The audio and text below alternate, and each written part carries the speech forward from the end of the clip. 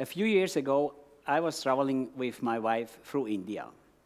And in an evening, we were watching Hindi TV. Of course, we didn't understand anything.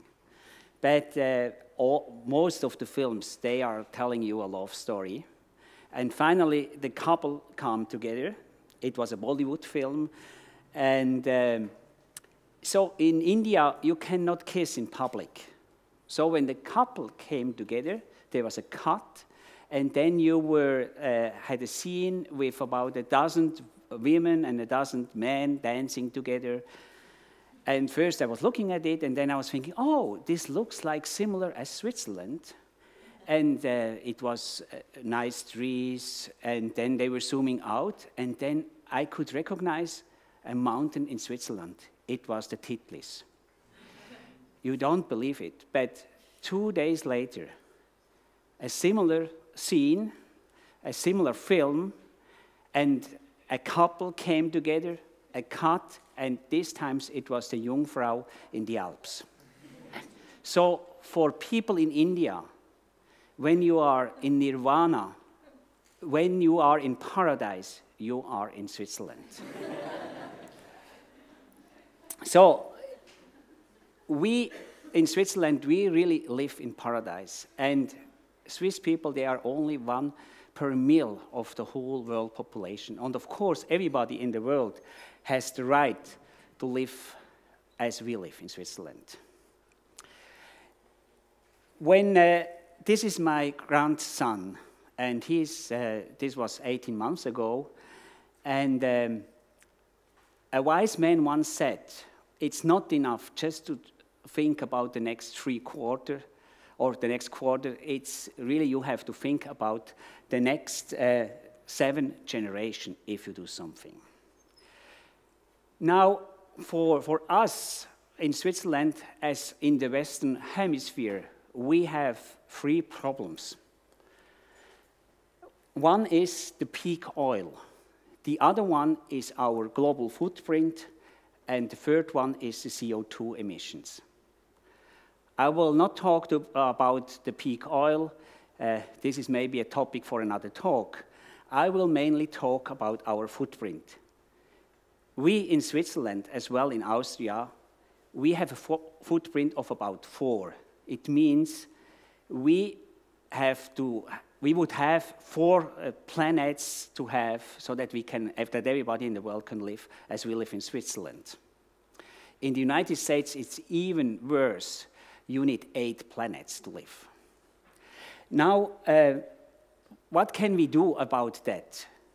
If we want to reduce our global footprint, we have to focus first on energy. Energy is almost 2/3 of the global footprint. And second, it's the food. Food is about 20% of the global footprint. So if if you do well with energy and food, then you are on the safe side. Now, again, if we are talking about energy, then we have 3 points we have to do. We have to work with heating. Heating is consuming about 40% of the energy. We have to talk about mobility, another 40%. And we have to talk about how do we get our electrical power in the future. Switzerland, at present, we have about 20% are renewable energy, and the rest is oil, gas, and nuclear power. When we look at Europe, you are below 10%. And when you look at the United States, they are below 5% renewable. And the question is, how can we go from this 20% in Switzerland renewable to 80 or 90% renewable? And my talk now, I focus on that. In Switzerland, let's talk about heating. Heating, we have really made a big progress. When you were building a building in 1970, then you were using about 22 liters of oil per square meter and year. According to the standard, it's just 3.8 liters per square meter and year. So we have improved by a factor of 4 to 6 at similar cost. Then you can add a heat pump, and then you can gain a factor of 3 to 6. I think here in this area, everybody is now doing that. Then people say, yeah, this is nice, but this is much more expensive than the oil heating. Now, let's look at the real heating cost. And these are the heating for a renovated house in Switzerland, a standard house. And it looks a little bit difficult. You have to focus on 2 lines. On the black line here, that's the total cost of ownership for the oil heating. And here, that's the red line, that's the heating with solar panel and heat pump. And what you can see, about 20 years ago, it was much more expensive to heat with a heat pump. Now these 2 curves, they came together, and one is going down and the other is going up. And since 2010, it's cheaper to heat with electrical power, with a heat pump than with oil. So only people, they have too much money today, they will reuse oil heating system.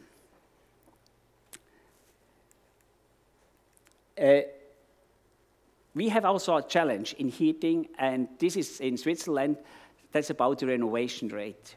In Switzerland, we have at the moment about 78% of the buildings still need to be renovated.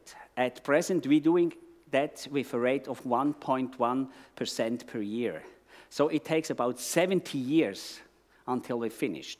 Now, the government likes to increase that to 2% per year, which take 35 years, and the best would be to increase it to 4% per year. Now, let's talk about mobility. In the past, we had a change in the behavior in mobility. At 1960, the average weight of a car was about 700 kilograms, and in Switzerland, there were 2.4 people sitting in the car in average. Now we have increased, mainly the weight to 1.4 ton, and only 1.3 people are sitting in the car. Now we are moving 4 times more mass around to get the same mobility as 50 years ago. And 4 times more mass means also 4 times more energy. Of course, we could gain a little bit, a few percent by a better combustion engine, but it's not a factor of 4. So we are using much more energy today for the same mobility. What could we do? We could change. We could change that for the future. We could, a third of our moving is distances below 500 meters. We could do that also by walking. Then another third of the distances we do are below 5 kilometers. We can do that with the bike. And of course, if you are living in the mountains like here, you can use an electrical bike. Then you can also go up to the mountains. And thirdly, for the rest, you can go with an electrical car. An electrical car is 4 times to 8 times more energy efficient than a regular car. Now, then people again say, this is too expensive, because the oil is the cheapest thing. But here again, what we have done a calculation, what are the costs of electricity from a solar panel, comparing with the cost of driving with oil. And what you see here, the black curve from oil went up, and the curve with solar energy came down. And about 2010, these curves were crossing, and now it's cheaper to go electrical than to go with oil. The only disadvantage is that electrical car today is still more expensive than a car with a combustion engine.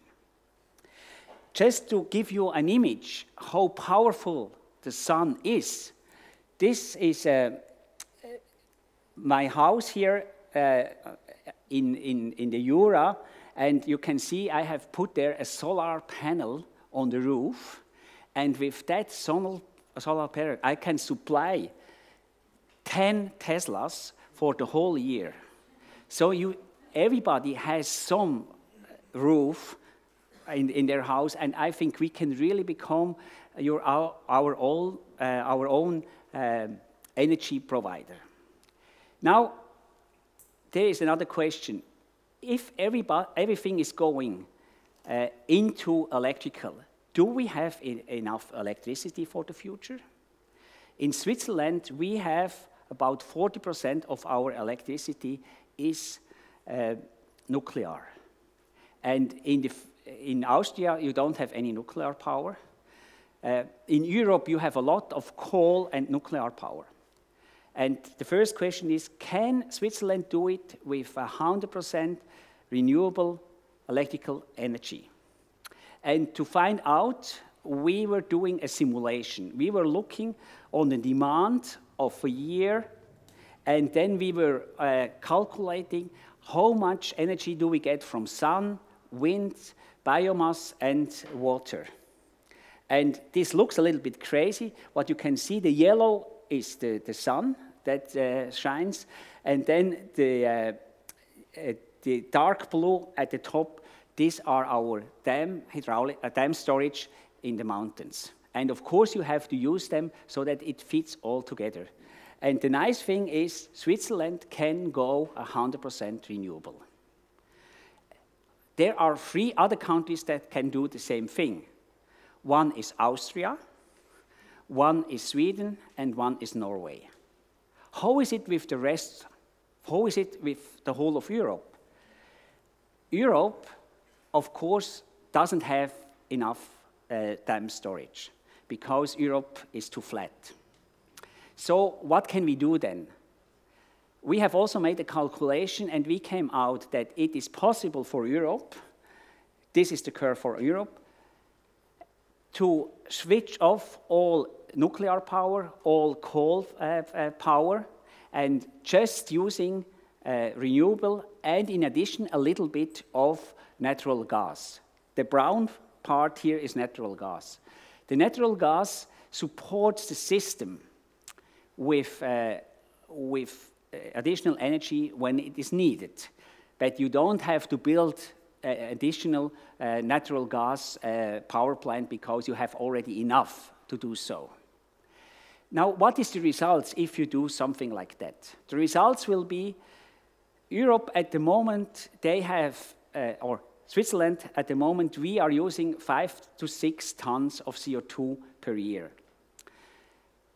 If we want to be sustainable, we have to go down to 1 ton per year. And this we can reach with this strategy. When you look at Europe, you are a little bit higher. You are 8 to 10 tons per year. And you can come down to 1.5 ton. That's already an advantage. And the US, they are using at the moment 15 tons per year. But also they can come down below 2 tons per year. So from the global footprint, this makes sense. Then people are asking, yes, but let's talk about money. How is it? Now, when you look at the past, the prices of oil, they have increased in the whole world of about 6% per year constantly, even if you have up and down. But in average, when you look at average, the prices have increased, and they will increase in the future as well. And if you go with the number of 6% per year, then what can you see? If we don't do anything in Switzerland, we will almost double our cost for energy by 2035. If you don't do anything in Europe, then you will spend more than double as much money for your energy than today. And Europe can save several hundred billions of euros a year if you really go in this direction.